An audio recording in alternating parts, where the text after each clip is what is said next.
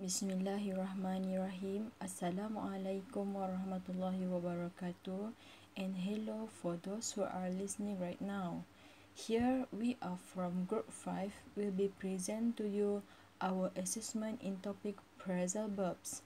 Let me introduce my group members. They are Mr. Muhammad Farudi bin Muhammad Jamil, Madam Dayang Nur Sidah, Madam Aida Shahida, Mr. Muhammad Zailani, Mr. Muhammad Hamli, Mr. Muhammad Helmi, and Mr. Zarif. Okay, let's go to phrasal verbs.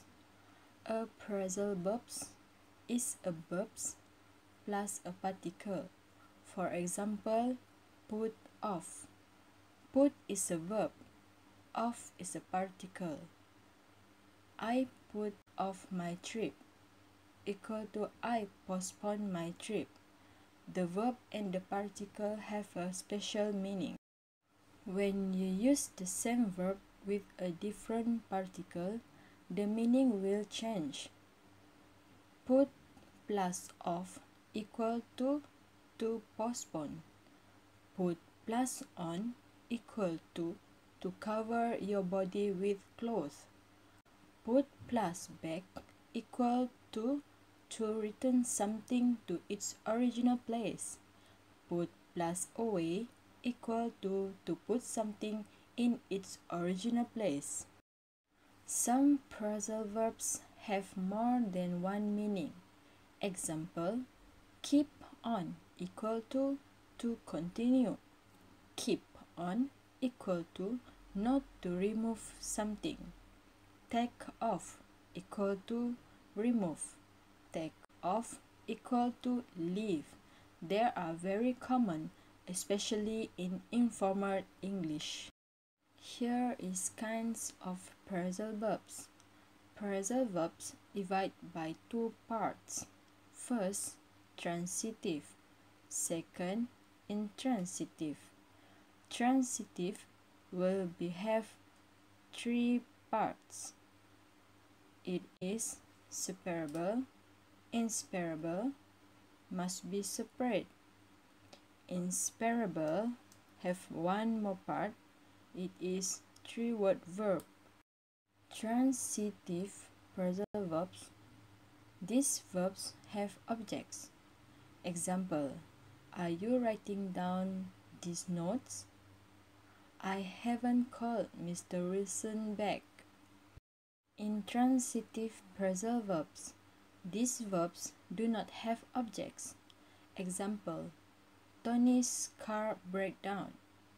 Jane grew up in a small town. Separable phrasal verbs. Most phrasal verbs are separable. The verb and the particle can be separate. When the object is a noun, you can put the noun after the particle. Example, Jimmy put on his coat, or put the noun between the verb and the particle. Example, Jimmy put his coat on. When the object is a pronoun, you must put it between the verb and the particle.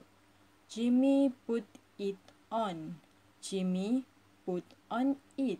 That's incorrect. When to separate phrasal verbs? You can separate the verb and the particle when the object consists of just a few words. Example, Mr. Wilson called his appointment off. When not to separate phrasal verbs? You cannot separate the verb and the particle when the object is longer than 4 words. Correct example, Mr. Wilson called off his 3:30 appointment with Dr. Smith. Incorrect example, Mr. Wilson called his 3:30 appointment with Dr. Smith off. Inseparable phrasal verbs. The verb and the particle can be spread.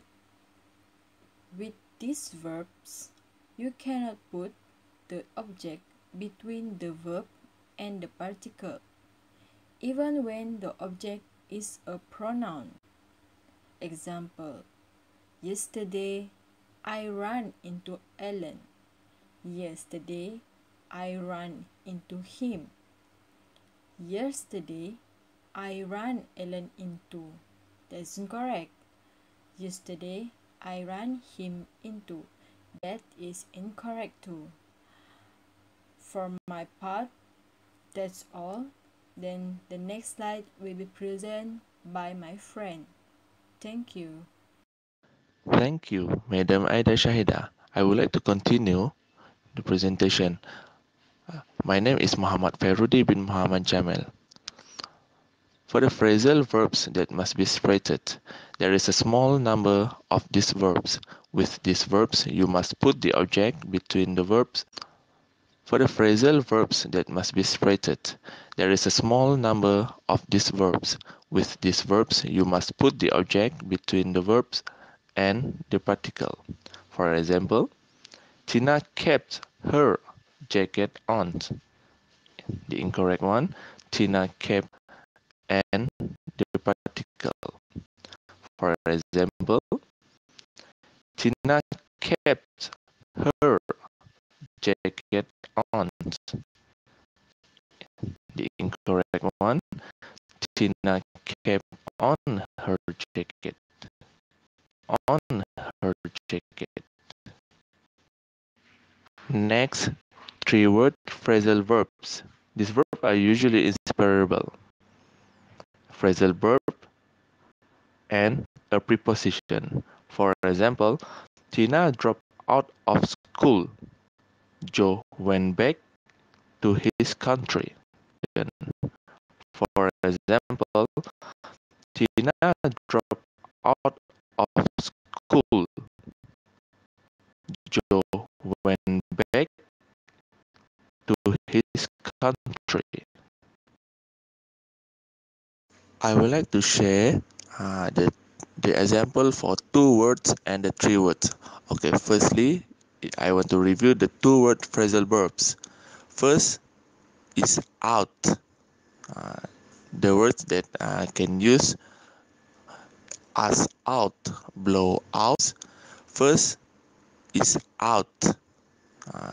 The words that can use as out, blow out, break out, cross out, eat out, figure out, fill out, find out, go out, hand out, break out, cross out, eat out, figure out, fill out, find out, go out, hand out, help out, point out, print out, put out, take out, and throw out.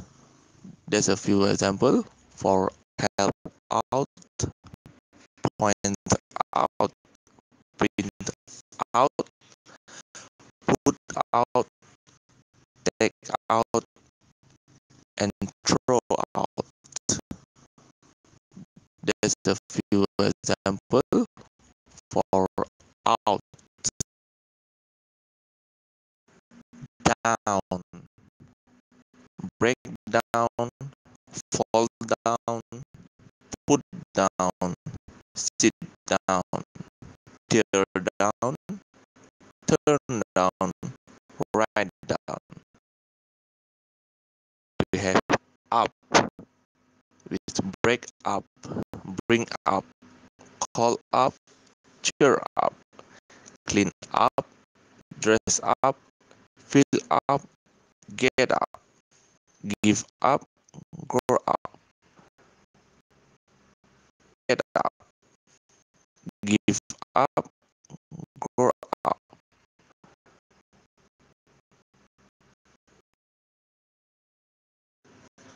Next, we have back, bring back, call back, come back, get back, give back, go back, pay back, put back, sit back, take back, and turn back, go back.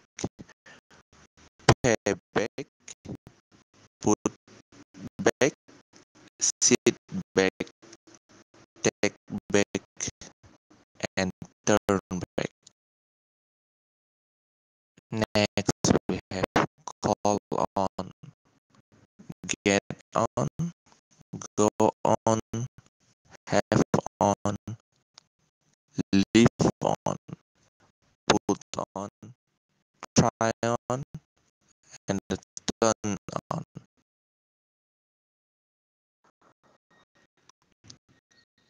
Call off,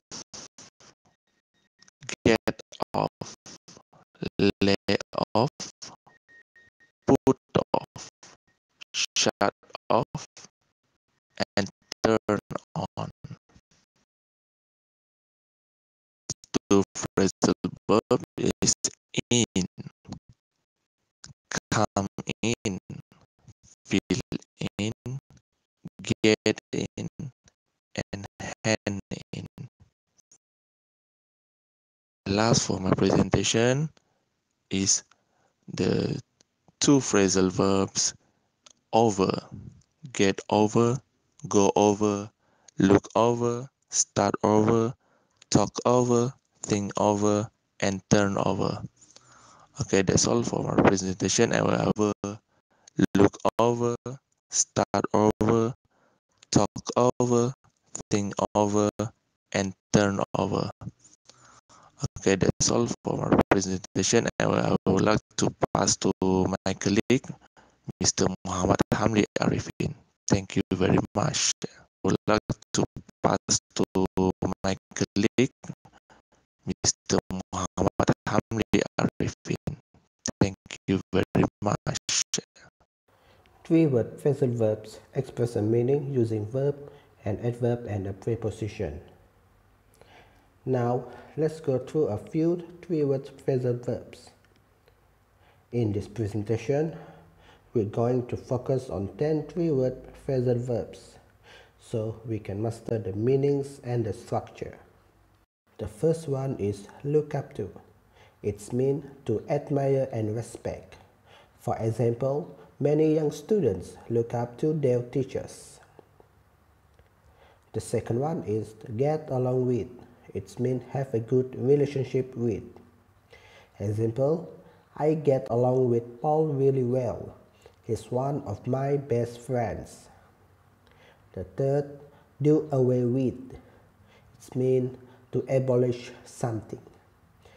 Example, the government is doing away with a large number of jobs. Number 4, get away with. It means to escape punishment. Example, the boy got away with cheating on the exam, even though there were several witnesses. Number 5, walk out on. It means to abandon. Example, I can't believe one of my best workers walked out on me. I'll never find an equal replacement. Number 6, run out of. It means to finish the supply. For example, I'm running out of patience with these children. They won't stop screaming and shouting. This means the person's supply of patience is almost finished, so he or she is becoming angry. Next, number 7, come up with. It means to produce something, an idea, suggestion, or money. Example, the family came up with several $1,000s to pay for the treatment. Next, number 8, put up with. It means tolerate something bad. Example, the poor teacher has to put up with this kind of behavior every day. Number 9, wake up to. It means to become aware and recognize. Example, many people are waking up to the dangers of a diet high in sugar. The last one, the number 10, live up to. It means to become aware and recognize. For the example, the president lived up to his promise of reducing poverty in the country. That's all our presentation about phrasal verbs, and thank you.